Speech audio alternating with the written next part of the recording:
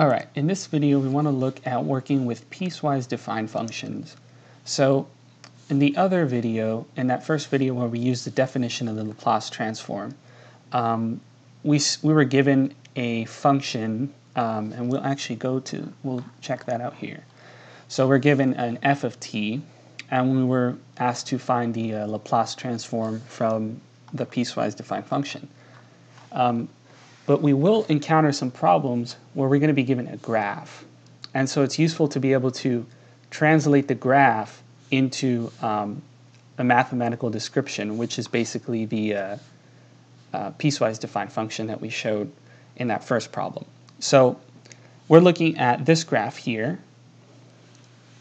So we have f of t axis and the t-axis, and they're labeled.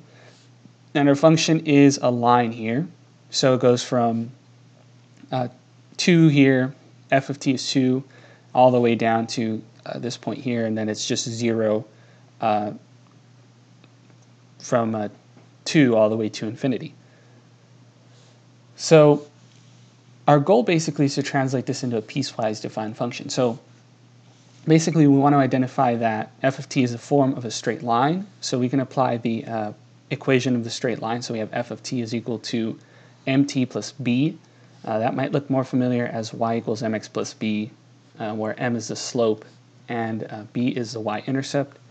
But in our case, instead of f of t, or instead of y, we have f of t, and instead of x, we have t. So that's why we put it in this form, to just stay consistent. We can find a slope. We have 2 points given to us. We have 0 and 0, 2 and 2, 0, and that's found by inspecting the graph. And we find the slope to be 1. And then the next step here is to find the y-intercept. So the y-intercept is found by just choosing basically any point on the line. And that can be done basically because we've already found f of the slope, so we can just plug that into our equation of the line. So f of t, let's see here, f of t is equal to negative 1t plus b, and using point 2, we find that b is going to be equal to 2, because we just plug in here, we plug in f of t is equal to 2, and here we plug in t is equal to 0. So the equation of the line is negative 1t plus 2. But remember, we want to write it in the form of a piecewise function, and recall that in the graph, the line is, we only have the line, let's see if we can point to it here. So we only have this line here when we're between 0 and 2.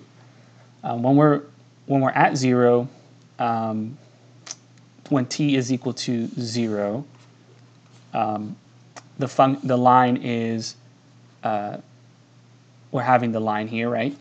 And then we go all the way, we're following the line, and then at 2, the function turns into 0. So how can we translate that into a piecewise defined function? Well, we do it here, right? At 0, right, this is covered by this condition. At 0 is t is greater than 0 or equal to 0, but less than 2. So basically t is between 0 and 2 here, including 0, not including 2. We have the line, negative 1t plus 2. And then it's going to be 0, right, 0 for t including 2 or greater than 2. And that's accomplished by that equality there. And then we just basically apply the Laplace transform definition using the limits. We use this, recalling, the integral from, we can imagine what it would look like, the integral from 0 to 2, right, of this whole function here, times e raised to the negative st dt. And then plus the integral from 2 to infinity of 0 times e raised to the negative st dt. But if you notice here, f of t is going to be 0. If we move the 0 in front of the integral, we're just going to get rid of that entire integral. We're just going to have 0. So we can just focus on this part here. And it would be good practice to solve one like this, right? Where we have, there'll be a lot of different ones where we'll have to apply the different limits.